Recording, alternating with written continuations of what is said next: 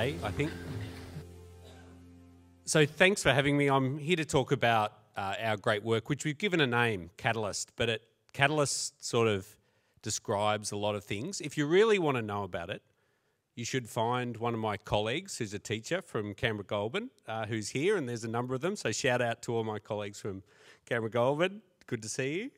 And ask them about their experience over the last 2 years in our system. So we're a system, just so that everyone knows where we're coming from. We're 56 Catholic schools. We're the only system of any size in Australia that operates across 2 jurisdictions. We have 29 Catholic schools in the ACT and 27 across southern and some of western New South Wales. So we're a large archdiocese stretching from Lake Cargelligo, West Wyalong, down to Pambula and Batehaven, with the ACT in the middle. So if you wonder about the diversity of our system, we've got just about every part of every type of country, every type of school in our system. So we're by no means a small metropolitan system. And where I really wanted to start was just to say congratulations for being here. We're part of something that I believe, I'm confident, will change school education in Australia in time to come. And it'll be events like this that people look back to and say, this is where Australia's great educational performance started. So I'm really, really confident about that. Then, of course, I've got to acknowledge that I'm here to talk about my experience. I'm sure there's amazing wisdom in the room that I would benefit from, and I look forward to getting a chance to talk either after this or in days, months and years to come to learn. And this presentation happens with a standing invitation. Anyone who wants to come and visit our schools, discuss the science of learning, the science of reading, the new concept for me, the science of reading comprehension, knowledge-rich curriculum, all of these concepts, would love to discuss them with you, love to talk about how we're bringing them to life in our classrooms. It's really hard work, but we know it's exactly the right thing to do. Our students deserve no less. And so we're on a significant journey. Today, by the way, is not going to be a story with a happy ending as such. We're very happy in Canberra-Goulburn, but we haven't reached the end. We're very much taken the first steps as a system. There's a lot of achievements, a lot of great achievements in classrooms, in schools, which I can talk about some of those.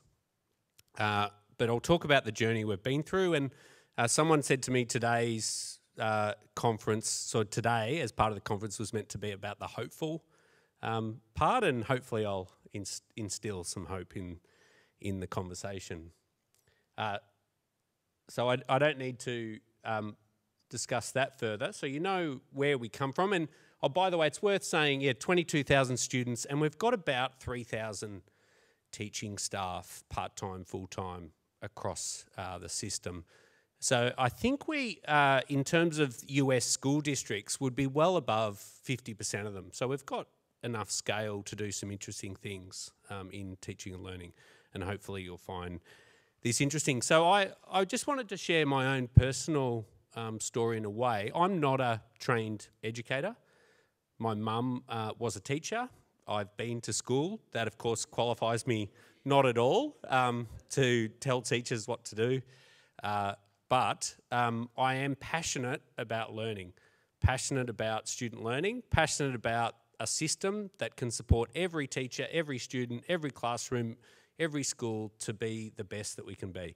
So we're setting out on a journey as a system. We want to be the best education system in Australia, if not the world, and we're going to do it through the science of learning and a commitment to the science of reading, applying the best evidence to inform our practice. So I'm going to tell you about that in a minute.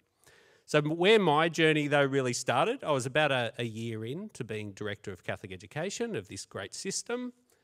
So that's the outline. So I'm going to tell you about what we have learnt, what we're doing now, and share some prospective progress. But where my journey started was here.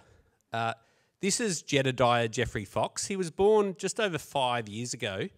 And obviously my first son, first child, big event in my life. And I thought, gee, I wonder how he learns to read. And I'd been quite a fan of Jennifer Buckingham, a number of others. I thought I really ought to understand for myself how Jed is going to learn to read. And so this was day one. 3 little pigs. It was a bit of a spicy version, but a bit of fun. So obviously I committed as a system leader to say, I'm going to understand this. I'm really going to understand what it takes for a student to read. So that set me off on, actually, I remember a drive from a place called Maruya on the coast up to West Wyalong, where I spent the whole time listening to Ollie Lovell's podcasts. Lorraine Hammond was one of them, and I learned about her ideas of instructional coaching, her approach to teaching of early literacy, her experience herself as an educator. So have been through an incredible journey of reading everything I can, learning about the movements in the US, the UK, the Reading League, that mantra of I know better when I do better when I know better. And so it prompted all sorts of questions for me, very many questions. And then, so in recent weeks, this is Georgina Mary. She's 7 weeks old, so she's the new addition to the family. She's sometimes awake, as you can see on the right. And this is her first book, Welcome to the World, which we were taking her through. It was a generous gift from some of my principals. So she's really engaged, obviously, and starting her reading journey. And she's a little bit sceptical of her parents at times. And then, of course, so just by the way, just to complete the picture before I get on to the main topic, there's Benjamin, highly engaged in his learning, not quite keeping the task. So we got the idea that if you get the phone letters, you can do all sorts of phonemic awareness, promote phonics knowledge. He didn't quite buy into it, but he is making good progress. But, you know, I guess that's a good inquiry approach and been really, really difficult to see the results. But that's Benjamin engaged in his learning. So we did, at the start of this process as a system, we went through a lot of reflection about where we could start, how we would articulate the challenge. And one of the things we came up with was this mantra, that it's all well and good to say students are so important, we want them to learn. But in fact, at a system level, the thing that's most important is that the teacher knows what they need to know at the front of the classroom. They are well supported by the system with what they need to succeed. That schools are not islands trying to find out for themselves what the evidence is, how to apply it, and pulling off a heroic or saintly act every day. We thought we should have a system where everyone benefits from the system, and that if we put a great teacher, well prepared, well supported, in front of every classroom, everything will look after itself. So we've made a commitment that the teacher is the most important learner in our system.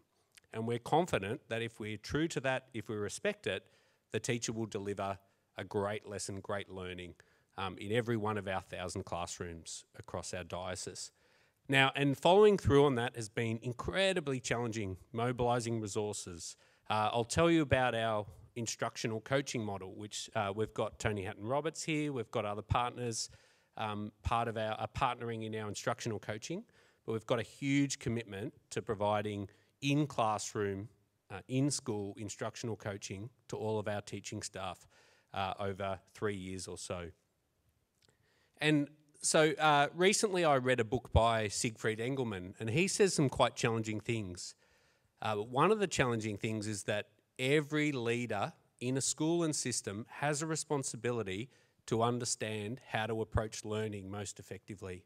He uses words like desperately efficient learning is needed. Because there's not a person here, I believe, who wouldn't agree that we're all committed to achieving equity through our efforts in education.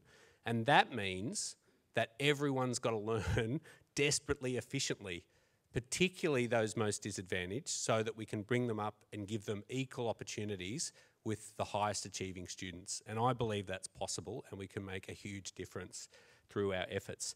But that was very much a foundational motivation. The teacher is the most important learner, and you'll see as we thought about the professional learning model, the support to teachers, how that came out. And As we know, in education, and we just need to read, I guess, a week of newspapers to see how contested the role of schools, school education, education policy is in Australia. And really, it was through podcasts like the Education Research Reading Room. It's a great podcast. If you're not subscribed, subscribe. There's others, but Ollie's is a really, really good one. It'll lead you into all sorts of great discussion and reflection. But for example, I started asking at the start of the journey, what is our definition of learning? What is our account of learning? Now, there's all sorts of definitions, some very, very imprecise. Some will lead to all sorts of design of schooling, design of classrooms, design of lessons. And I really believe that you can't go past Kirshner's, and others have used it, definition with a focus on learning having an account of memory, saying that what is worth learning, what can be learnt if you can't remember it. Now, there's ways you could argue, of course you can do things you can't remember how you learnt them, but really memory, I think, as educators, has to be foremost in our account of learning. And so we've put together, I guess, a rationale for ourselves, compiled informally, but it informs our program design, our reflections, our strategy of these points. And foremost among them is that account of memory. And really, that's, by the way, that's closely associated with something, again, Ollie Lovell's well known for with his book, but cognitive load theory, which I think is one of the most profound theories that teachers need to understand its implications for how to approach classroom teaching and learning. So if you don't have an account of memory, my proposition is you can go wrong very quickly. And I do commend, I thought Peps McCrea had this brilliant tweet thread where he summarised why memory is important to a conception of teaching and learning. I'd highly commend that to you. And it starts with Geary, though, that actually schooling is about learning things that you can't learn by yourself.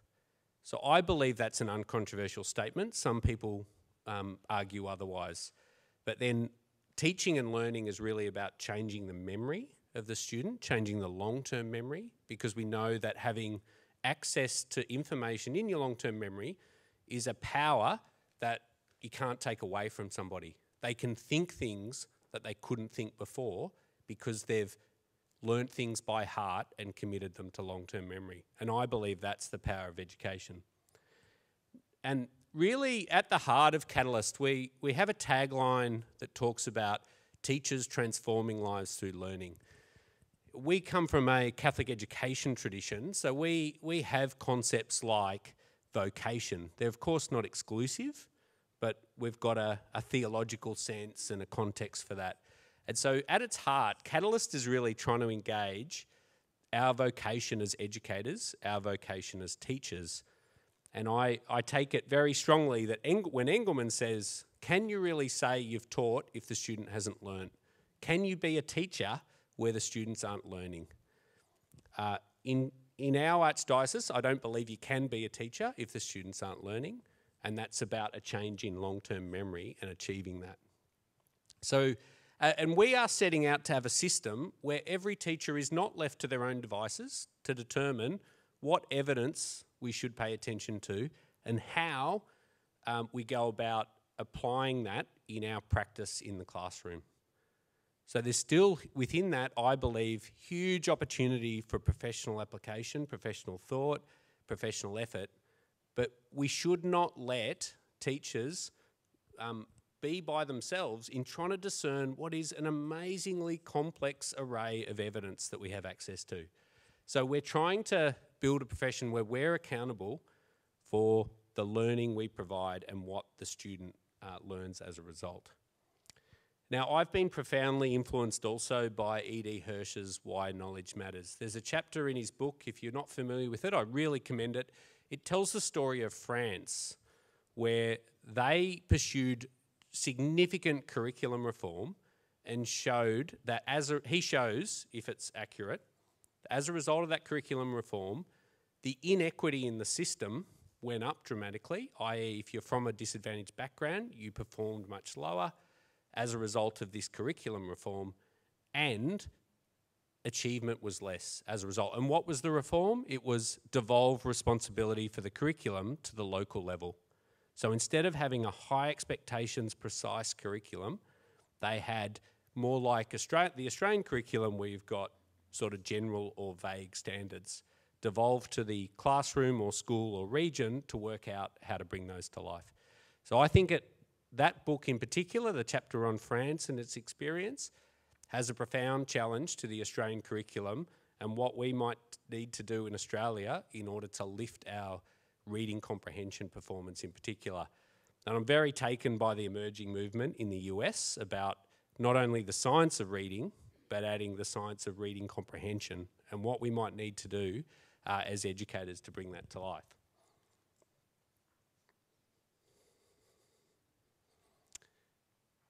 And one of the things we did in preparing for this journey was we brought together teachers, principals, system leaders.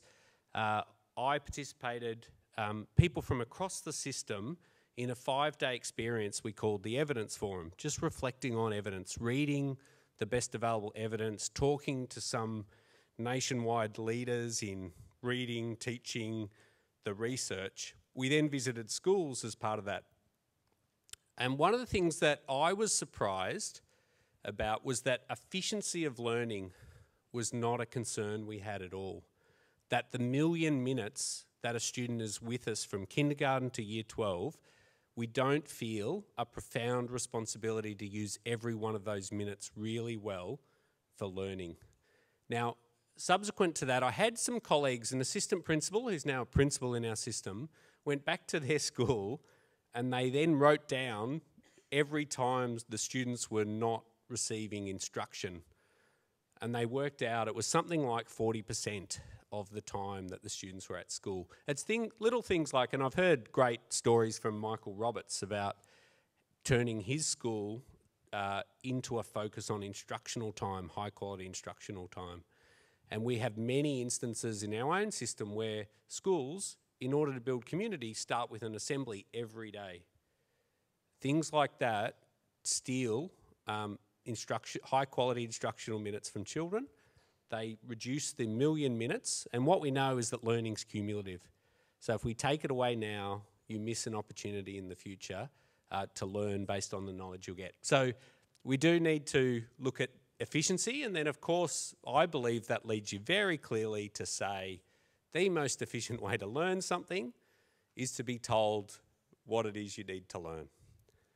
Now, there's a lot of people who think there's a profound virtue in children discovering things for themselves. That might be true, but if our job is to provide the opportunity for young people to be the best people they can be, to fully flourish, we have a profound account of what we're striving to do holistically for the young people in our care. If we want them to know something, we're best to tell them. And we're best to give them opportunities for retrieval practice, spaced interleaving, all of these things. It's probably not a good idea to start with a question. Now, I'm simplifying things radically, obviously. So that's very much guiding. A question is, what is the most effective way for these children to learn, and what's the most effective way for us to teach? And explicit teaching, whether it's direct instruction, explicit teaching, there's lots of, a colleague of mine likes active teaching. All of these things are crucial to efficient learning, using those 1,000,000 minutes. And that, I believe that's, if we've got a professional obligation, prominent amongst them is to use every one of those 1,000,000 minutes that a student will be at school during their 13 years of compulsory schooling really well. And then we did, I'll talk a little bit in a moment about the goals that we've set as a system. But one of the things we reflected on, because a lot of systems around Australia are having a debate about whether mathematics is the problem, because they look at mathematics and their results aren't what they want, or is it reading? Well, they're further behind in mathematics, so we better start with mathematics. And of course, I've said to my colleagues, can you prove that the reason the students are doing poorly in maths isn't because they can't read the question. Now, so we've got these big challenges as educators, these big trade-offs to navigate, but we really believe that if we get reading right, if we move a student from learning to read to reading to learn as quickly as possible, now I'm simplifying it dramatically, but as quickly as possible, and then in theory we have rich knowledge, high expectation curriculum, that student will flourish and be on their learning trajectory for their life and will have done a really good job. So we believe that reading is essential, and some of the research is very clear that through in-classroom instruction, you should reliably be able to progress students to good readers 90 to 95% of the time. So that means in a kindergarten classroom of 20, you're dealing with 1 or 2 students who need intervention. Now, in some instances in recent history in our archdiocese, we had up to 50% of the cohort in particular grade levels, classes in an intervention program. So acknowledging that the teacher's the most important learner, we need to get the in-classroom instruction as high quality as possible and then have really good intervention programs for those who need it. We're not denying intervention is needed or extension might be needed, but the most important thing we can do is ensure our in-classroom instruction is excellent and caters for the 90 to 95% of students. Now, so some people contest those numbers, but I think that the evidence is very clear that we can reliably, with high quality instruction, get to 90 to 95% of students catered for through in-classroom instruction. And we've got amazing teachers able to do that. We're confident of that. And then this is probably a more outstanding challenge for us, based on some of the work of E.D. Hirsch and his observations about knowledge-rich, precise, high expectations curriculum. And Ben Jensen wrote an article in the Weekends Australian. If you didn't see it, I'd encourage you to read it. It's a very high-level, challenging concept, but the opportunity to pursue the science of reading comprehension means that we need to give students exposure to high-level vocabulary, complex material. We need to promote very high-standard non-fiction engagement to build that vocabulary and support that progress. So that's something we're working on. We're by no means arrived at the end of the journey, but we do need to lift our expectation and precision, not on everything that happens in the school day, but certainly on the core components where we should, as professional educators, expect that these children have an entitlement to really desperately efficient learning that's possible through that knowledge-rich content. So really, I did note in the panel discussion, which I was able to catch a little bit of, discussion about, and I'm a big fan of Aero, I'm a big fan of the work Glenn does, I'm a big fan of Jen Buckingham, partner with Knowledge Society. They've been really important in our journey of Catalyst. There was just pointing out that a question about why does a school improvement framework in one context not work in another? Why does it only work for one school? And so probably I'm very sceptical that frameworks are going to change much at all. It's the theory and the concepts that we understand, interrogate, discuss, debate about that's so important. And so my proposition is I'd rather start with a reading list than a framework. That would be what I'd say as a system leader. And I was talking with Eleanor recently and she had a great line. I forget who we attribute it to, but one of the most practical things is a great theory. And so we had to spend, and we're still doing this in our system with our teachers, with our principals, really delving deep into our understanding of the theory. Because we've come as a system from a dominant paradigm of inquiry learning where there was very little precision about what inquiry meant. Now, everyone was working incredibly hard, but we were not seeing much improvement, no consistent improvement, and in fact on comparative measures to other school systems, we weren't able to add value in numeracy or literacy to the extent we wanted to. There was no reflection on anyone's work ethic, anyone's dedication, but we were not meeting the expectations of our parents and students. In fact, as director, I do many school visits, talk with parents, and one parent said to me very clearly, "You have an amazing school community here. It's just a real pity about the learning." And that's a wake-up call for all of us if we're serious about education. So this is just a sample. This is probably 90% of the things that I've been influenced by. There's another book I'll talk about in a second.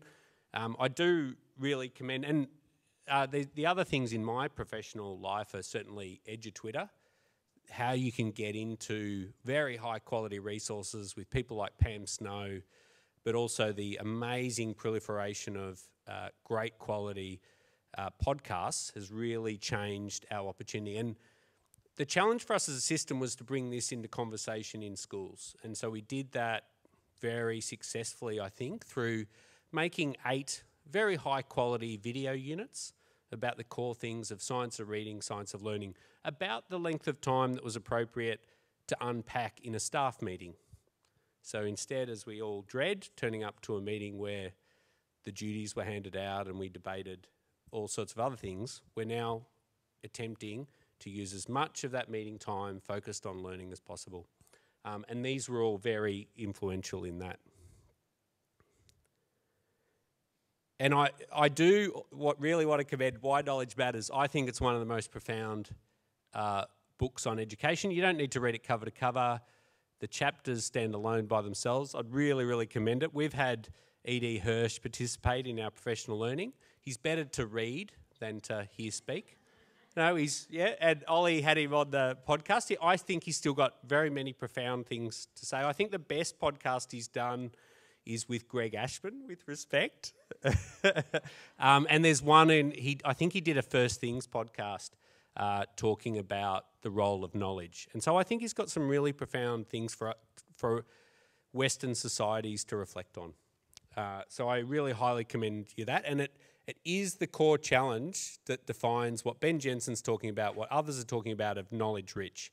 Because in the absence of a commitment to teaching our students knowledge, we're not sure what they're going to be able to do with their lives, to be honest. If they've just got skills, if they have no knowledge, I think it's a profound challenge. And then this is a recent one I read, and I'm sure that very, very few people have read this. And I'm sure that very, very few people will ever pick it up because it's provocatively titled. It's written by Siegfried Engelmann. He's, got all sorts of associations with him. It is an amazing book. I don't think every chapter is of equal quality. There's a couple of chapters in there that are really, really profound. One of them says we all have a responsibility in systems to take responsibility for the learning. It is not just the teacher's role. It's not just the principal's role. It's everyone. And no one should be left on their own in that. The other, one of the other very provocative things he says is that if we were serious about our profession as educators, we would be able to confidently say, I am going to take this action, this will be the observable result. And in theory, if we're that expert, we'd be able to say that in advance of our action. Now, and it was referred to in passing in the panel, that statement about we're not progressing on reading to the extent we'd like to in Australia. We're not. So obviously the admonition to everyone in schools is get better at reading. Now, you don't have to be sort of very informed to know that is not an actionable statement. And given 100 teachers, there'll be probably 200 different ways that you'll respond to that. And the same thing goes for get better at numeracy, get better at reading. So my contention is that we don't need to focus as much on data. The most important data that we need is to know whether the student learnt what we taught. So my controversial statement is the whiteboard's going to be more important than the dashboard, and the most important student assessment will be a check for understanding. because the most important thing as a teacher is to know, did the student learn just what I intended to teach? And I don't think we don't need a huge superstructure to help us answer that question. NAPLAN's valuable, will be a useful policy instrument, will provide great insights, but we have to focus always on distilling something to an actionable statement, either for teachers, for schools, or for systems. And that's very rare in a lot of the data commentary. But I commend that book to you, and I'd love to have a chat with anyone who does read it. I'm happy to book a time for that. It really is a great book. I don't think you'll hear what he's saying in very many other places. And I don't think it's all true or all accurate, but it's certainly very provocative.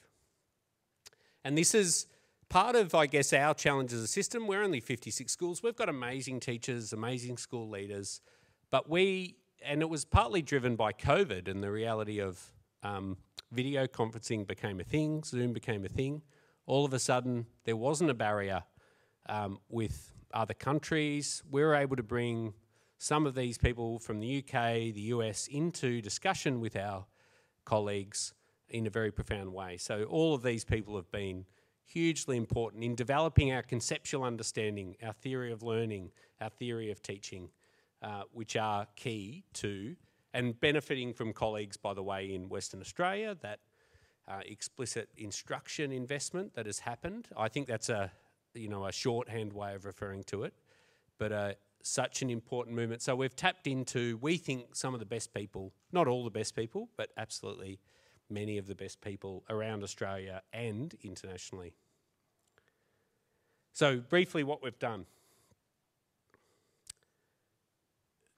Now we really it's important to understand what we're trying to do here is just simplify things so that we have a shared sense, a shared understanding, a shared sense of meaning and purpose, that we really thought long and hard that there's a curriculum strand, a pedagogy strand, an assessment strand. Now, of course, they're all happening in the classroom, so it's a danger to see them as distinct, but we thought you can usefully think about what is taught, how it's taught, and how we know the students have learned.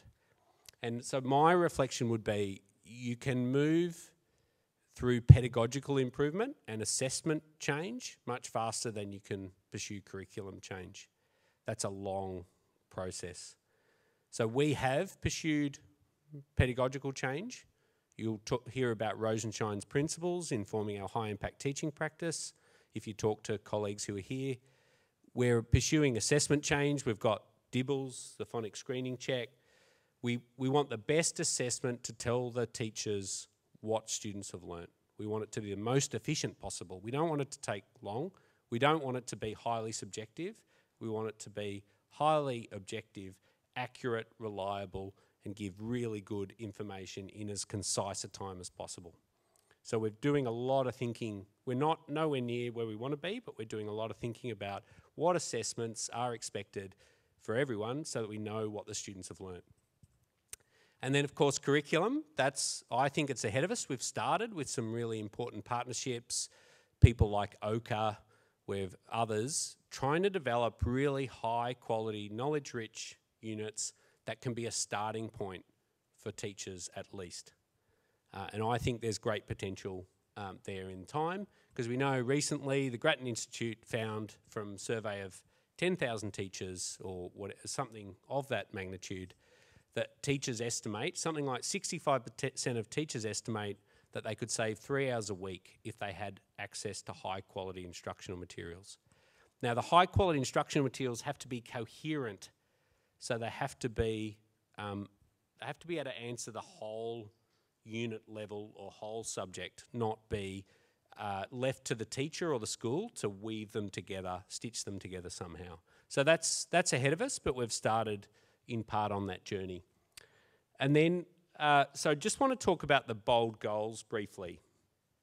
So as I said, we had a recognition that we thought if students can read, they'll be well set up. Now, I think that's really hard to argue against. So the way we've expressed it is that every student is a competent reader. Now, one of the problems some colleagues here will know is that That's a primary statement, not a secondary statement, apparently. But we know that secondary students aren't reading as well, but the needs are as well as we'd like, but the needs are very different. So we've had to do some work to put what it means in a secondary context. But we do believe, and so also because of the success of people like Jennifer Buckingham and others in getting people to realise if we don't have students improve their phonics knowledge as tested by the phonics screening check, there's some people have a propensity to say, oh, it's all about phonics. And we know it's absolutely not all about phonics. So when we think about a competent reader, we're thinking about a Year 12 student reading Paradise Lost by Milton. We're thinking about them reading other great pieces of literature, including, in our case, the Bible, and learning what they can learn from it. So we're not thinking about our job being done with a phonics screening check. We're not thinking about them reaching level 25 on a levelled reader. We're thinking about them being able to pick up some of the most complex literature and understand what it means for them. That's our aspiration for a competent reader in our system, what the student leaves with in terms of their comprehension capability when at Year 12. Now that's incredibly ambitious, and we're still working on that. The other goal we set ourselves is high impact teaching practice visible in every classroom. Now we had a problem there. I just want to share that immediately we started talking about that. Some well-meaning colleagues Googled high impact teaching practice and found there's a high impact teaching strategies document from Victoria, and they thought, we'll just get on with doing this. Now, my caution to anybody, I think high-impact teaching practice needs to be defined by what it's not as much as what it is.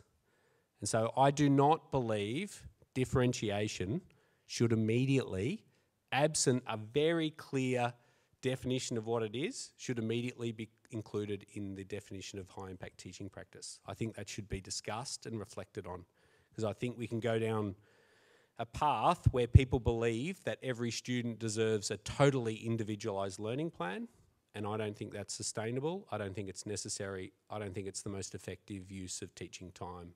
I think we can achieve great outcomes through in-class instruction for 90 to 95% of the students. So I don't think differentiation is where I'd start. So we were very careful. If you read our material, it's all publicly available. High impact teaching practice is very meticulously defined with reference to Rosenshine's principles of instruction. It's not everything you'd imagine, which other systems have absolutely included in their definition of high impact instruction. So that, I believe that's really important for us, because we do need to avoid low impact strategies, low value strategies, low efficiency strategies.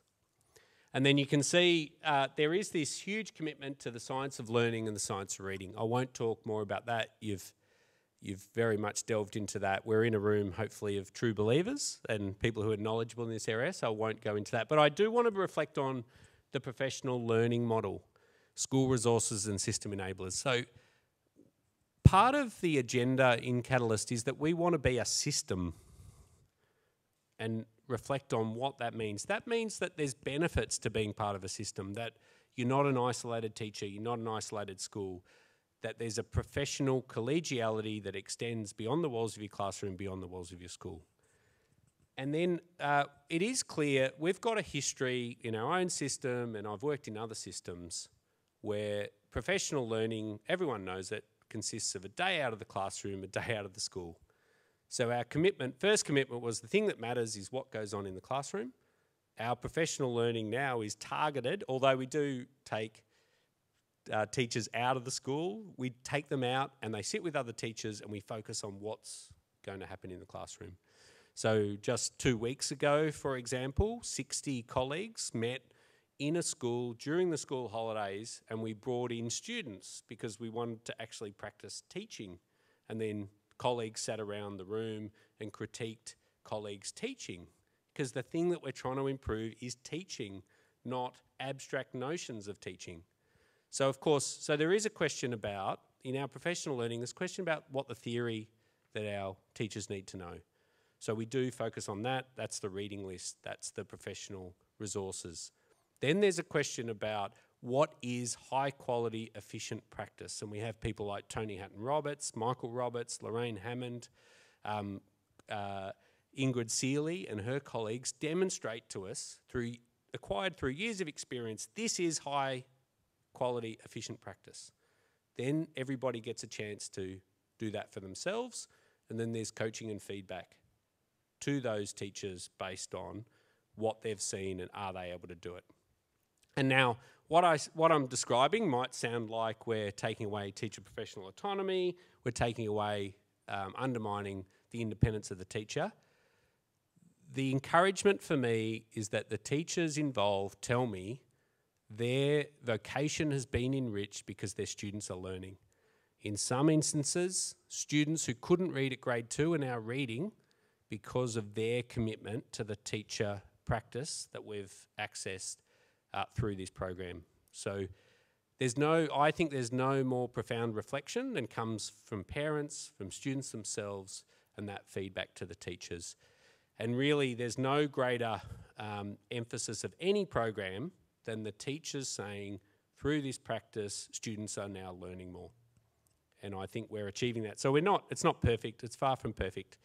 There's a long way to go. So that's, I think, the essence of our program. I could say a lot more.